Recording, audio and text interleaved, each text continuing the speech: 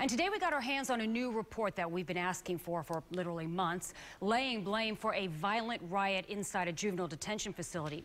Ryan Raish has been going through it all day and tells us now what went wrong.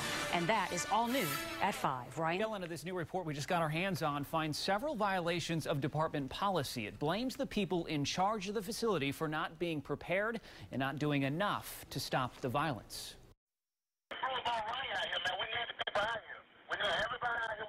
You can hear the chaos through the 911 calls, a riot that caused wild destruction throughout this juvenile detention center. They have totally trashed the place. We now know staff members at the Avon Park Youth Academy made some serious mistakes that August night when some 60 kids turned violent.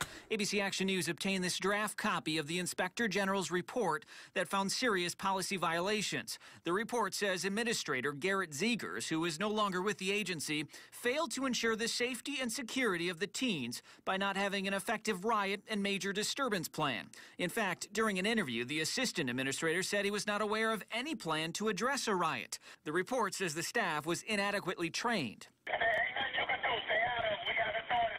A big sticking point of the report is the use of plastic-type cuffs to control rowdy kids. DJJ policy allows staff to use them, but the report says they were trained not to use them, and one staff member said they didn't even have them. Since the beginning, Sheriff Grady Judd said staff could have controlled the situation if they had proper riot gear. We'll never know because they didn't have the opportunity, but very likely they could have stopped a riot and limited it to simply a fight between juveniles arguing over cup of noodles. DJJ says it will never allow the use of pepper spray or tasers, but since the incident, the agency, which contracts with G4S to run the place, installed security cameras. They also downsized to an 80-person facility instead of 144.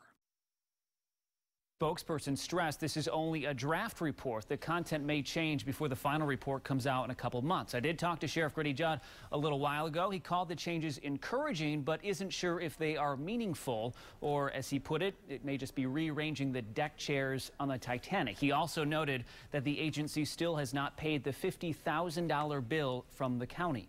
I'm Ryan Raish, back to you.